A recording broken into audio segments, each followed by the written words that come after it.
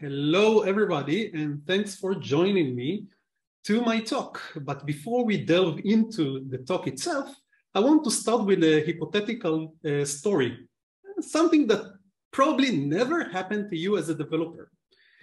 So you're sitting at office and you're writing the best application that you ever wrote. It has super fast features on your machine. You're coding it and you're very, very fond of all the features that you created. And then you ship the application to production. Now meet Mark. Mark is one of your customers. And Mark browsed into your application, your web application.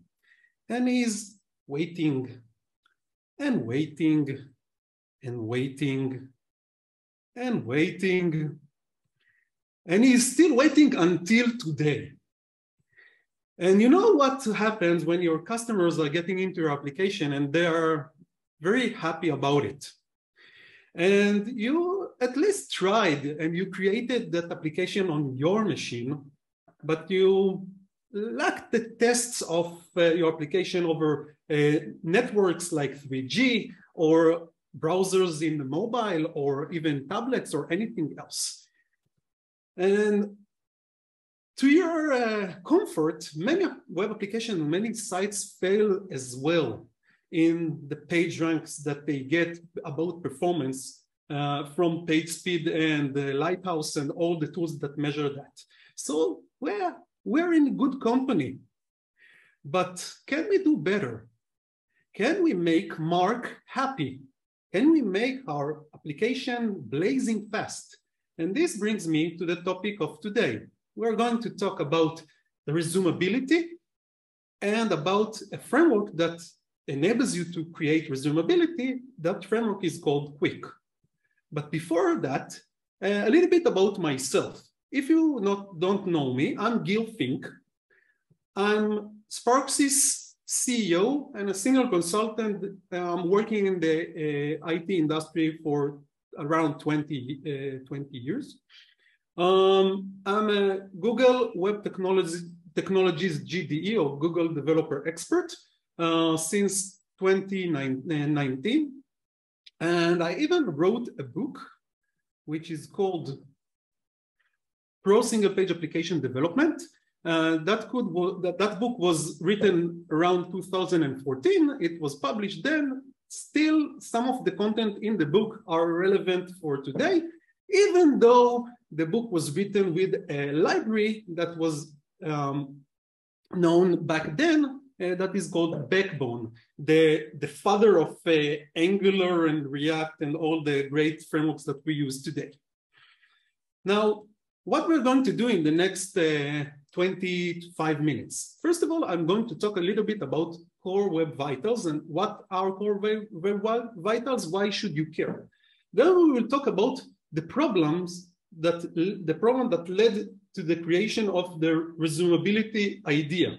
And then we will talk about Qwik and how we can get started with that framework. So let's go.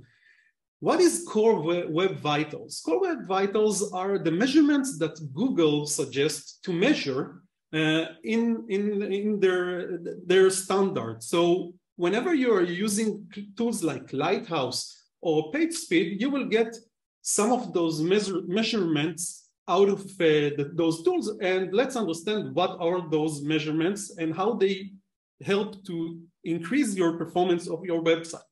So first of all, LCP or largest contentful paint.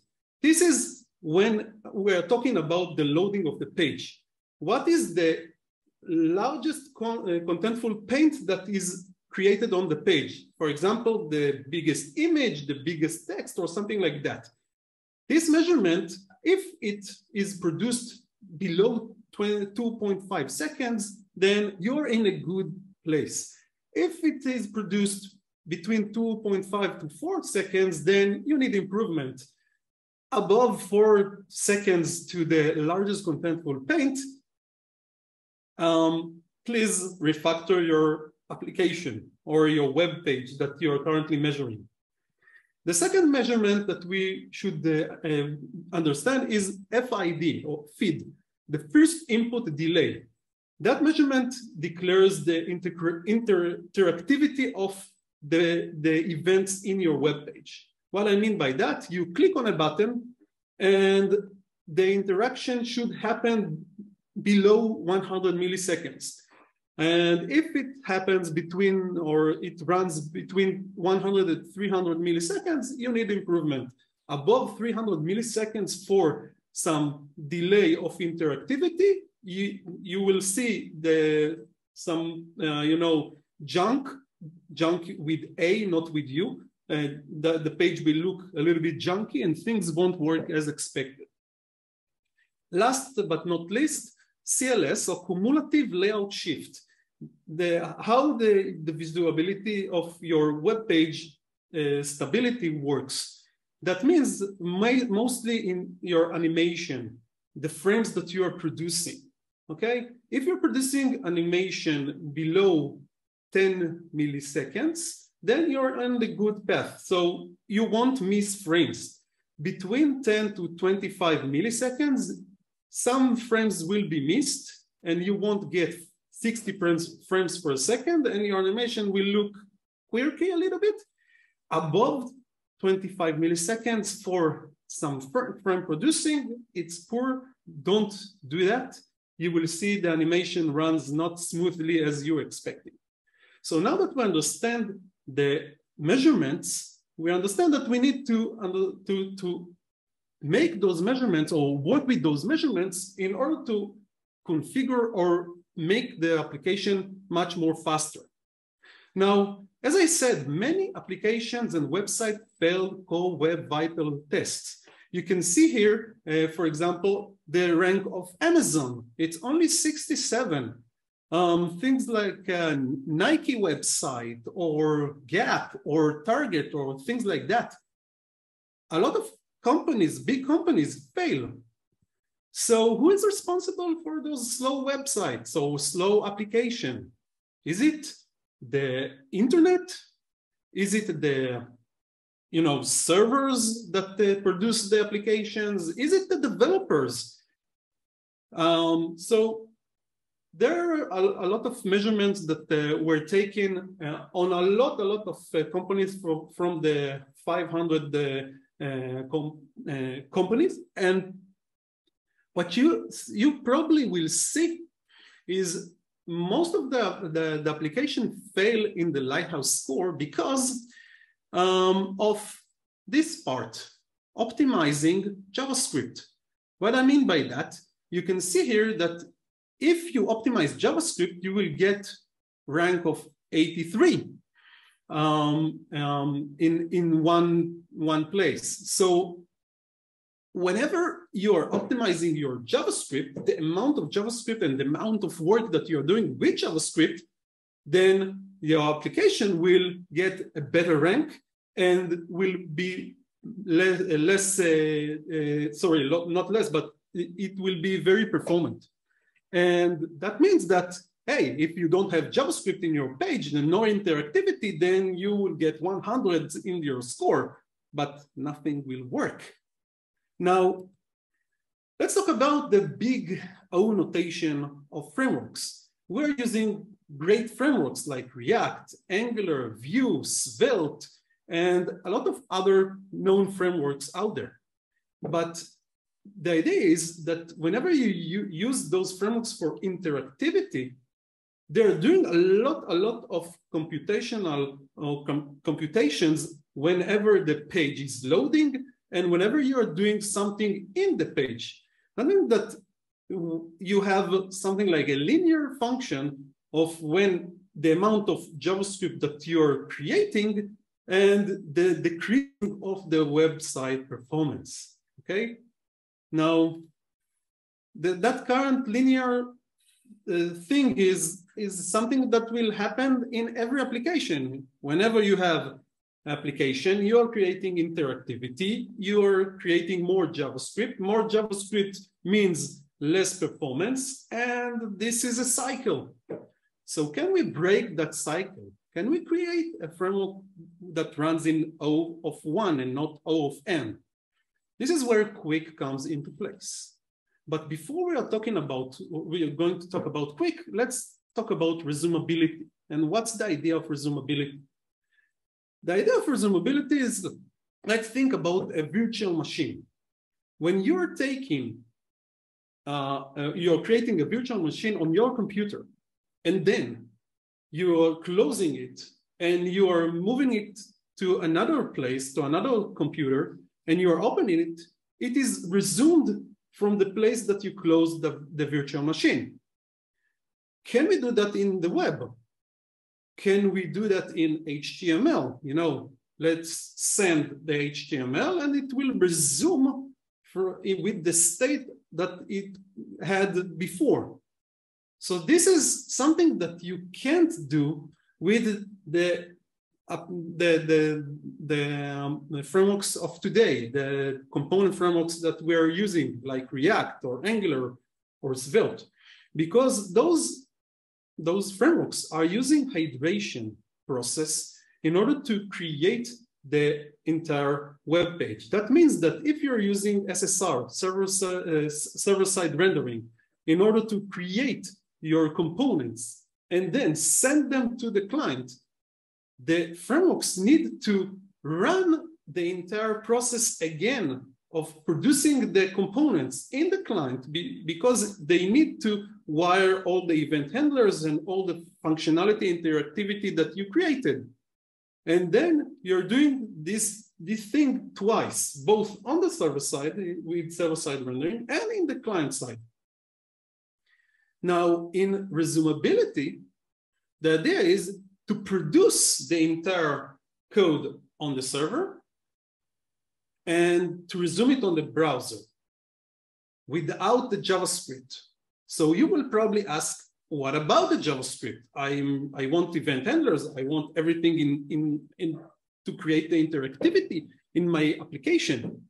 So the idea is that frameworks like Qwik are going to prefetch the event handlers, and they are going to wire the event handlers only on demand, lazy loading or lazy interaction. That means that if you are clicking on a button in a resumable application, then only then the file, the JavaScript content that needs to run will be prefetched or fetched, and then it will run, okay? So that's the idea of resumability, to create a resumable application. Everything is lazy loaded on the client side. And let's see it in action. So in order to get started with Qwik, you can run in your command line the command npm create Qwik at latest. Then you will get some interactivity in the command line that you pick a project name and a starter, a bootstrapper, and then it will do npm install. You will do npm install the libraries and things that related to Qwik, and you will be ready to go. So let's see it in action. And let's open an application that was generated by the command line of npm create Qwik at latest. Okay, it will generate this starter. This is the basic starter. I didn't want to do that during the talk because it might take a couple of minutes up until npm runs and install everything and etc. etc. And now we have the application here. Okay, so I already did npm run start in the command line here. Okay, to start the web development server, and it opened this web page. Now, if I will open the F12 tools or developer tools, and I will run the application again, what you will see, I did I'm only showing you in the network tab all the JavaScript that was downloaded. You will see that these three files are related to Vite, the developer server that runs Qwik is Vite, okay? Now, I will scroll down a little bit. Let's open this and scroll and scroll and scroll up something happened. There was lazy loading for the link component, which is this link here. And when I hovered on that, you can see that we got link underscore component A on mouse over. Let's go. And this is the script for the mouse over, okay? So everything is lazy loaded on demand. Now you probably ask yourself, okay, so now if I press the button, okay, what next? Okay, so you can see here that I moved to another page in the application. It has some animation, okay, and it's cool. That is a cool animation that you can create, of course. But what about the JavaScript files? So what Qwik is doing is it is dividing your entire application to a lot of small JavaScript chunks that will be lazy loaded. In production, it will have a service worker that will prefetch all the resources beforehand, and then you will be able to interact with the scripts fast through that service worker. In development, it is working differently a little bit, okay? Now, let's do something. Let's create our first Qwik component. So how can we do that? So let's code something. Okay, so I will start with the basic thing. Let's export const my button. And it's going to be a Qwik component. And what you can see here, a Qwik component is decorated with the $sign here. It's a function from the Qwik library. And let's just create our component. Let's see, let's do something like this. I'm going to get a label, and from the outside, that label is going to be a string. And then I'm going to return my button, okay? So whenever you're creating application with Qwik, Qwik is using JSX, the same JSX from React and Solid that a lot of people really love, okay? And then I can do something like label, and I can do something like on click $, that signs to Qwik optimizer, and I'll explain a little bit about the optimizer in a few seconds. And then let's do something like alert, hello world. Now, if I did everything as expected, let's remove this, and that's it. I don't want a type here for now. Of course, we will want it later on. Let's import my button, and let's give it a label equals to some label, click me. And let's refresh everything. And voila, we have a button here. Okay, so we created our first Qwik button. Now let's click it. And you can see that only when I clicked it, the on click was loaded, okay? And we get the hello world, the event handler. Now, as promised, what is this Qwik optimizer? So the Qwik optimizer is a process that will run in the build whenever you are building the Qwik application, and it will search for all the $signs in order to produce files from those $signs. That means that I will get a file, a JavaScript file that will include all the event handler here, and there will be a different JavaScript file for the component here, and etc., etc. Okay. Now let's get back to the slide deck. So we saw a little bit about how we can create a component in Qwik. You use the component decorator, component $decorator, and then you create your component using JSX So if you're not familiar with JSX, it's a HTML in JavaScript format that was produced by React at first, and later on was used in other frameworks as well.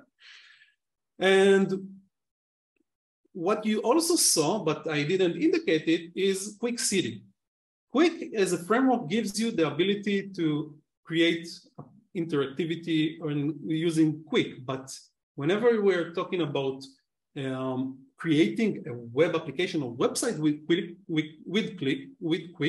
we need to talk about Qwik City. Qwik City is a meta framework built around Qwik that includes the routing and the ability to create web API and client-server integration and interactions and et cetera, et cetera.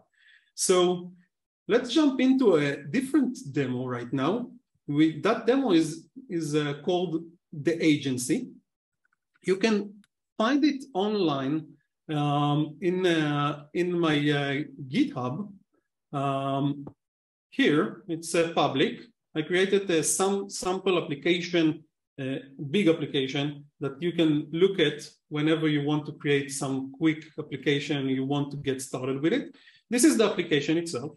You can see that we have the home page, and you can move to a details page.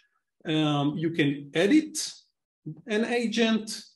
You can delete an agent. You can, of course, you can delete Chuck Norris, of course, but if we want to rename his name, let's call it Chucky, we can save it. It will do a round trip to the server, and it will save Chuck Norris' name. You can toggle things here. Let's see the interaction in the network.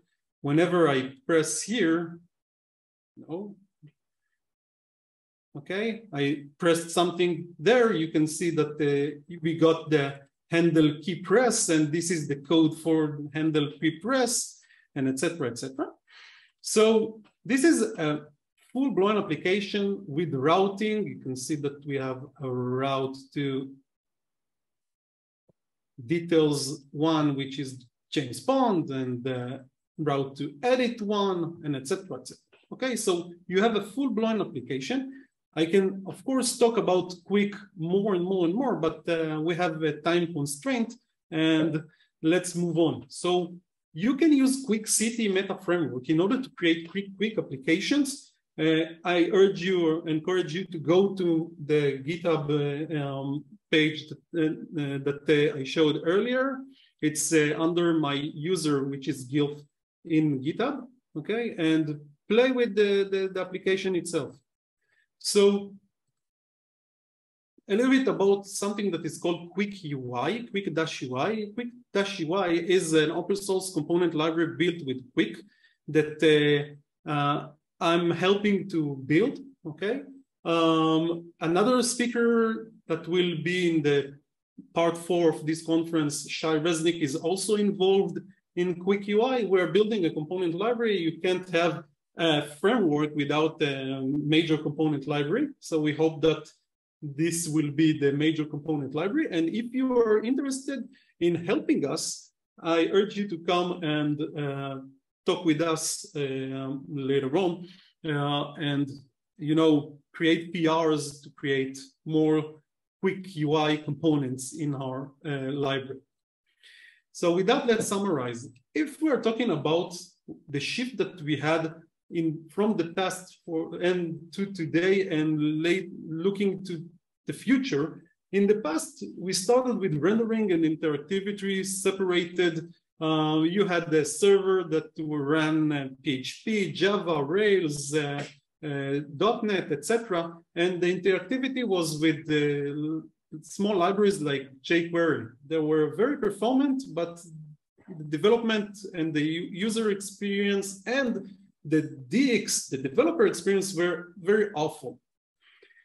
In today, we're talking about rendering and interactivity united into a single framework. You are using Angular, React, Svelte, Vue. You have a unified model. You have developer experience, which is great, but you use iteration underneath, which is the process that all those frameworks are using, and that makes the interactivity less performant. When we're talking about the future, we're talking about frameworks like Qwik. There are other frameworks like Wiz from Google that it's not open sourced yet, publicly open sourced, or Marco or Astro. These future frameworks are aiming both to developer experience and performance. Hopefully, you will use one of them and make your application resumable, make them quick with Qwik, of course, and make Mark happy. Thank you very much. If you want to follow me on Twitter, I'm @GilFink. If you have any questions, this is the time to ask them.